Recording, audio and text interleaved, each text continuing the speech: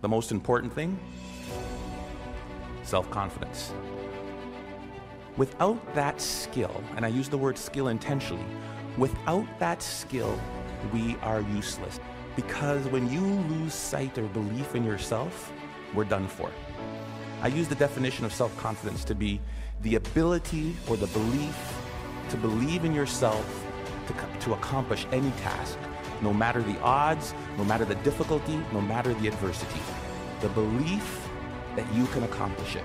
Repetition, repetition, repetition, right? What does Malcolm Gladwell call it? The 10,000 hour rule? There's no magic button. Magic, no.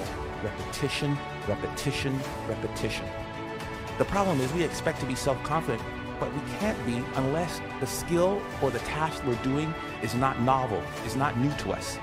We want to be in a situation where we've had so much pressure in that, and what I mean, because pressure builds diamonds, we want to be in a situation where, hey, I've done this 1,000 times. The problem with repetition is, how many of us bail after the first bit of failure? How many of us fail after the first bit of adversity?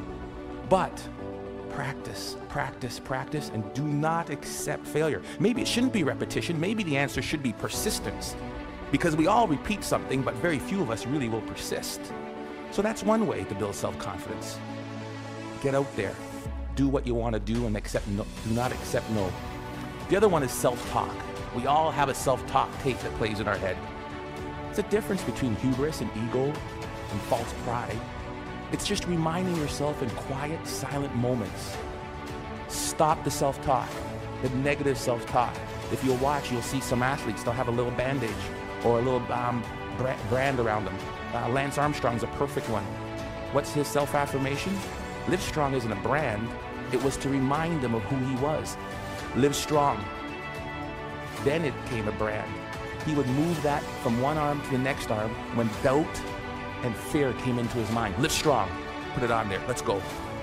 Self-confident people interpret feedback the way they choose to. If I could give you one thing to take from this, it is no one will believe in you unless you do. We're supposed to be different, folks. And when people look at us, believe in yourself.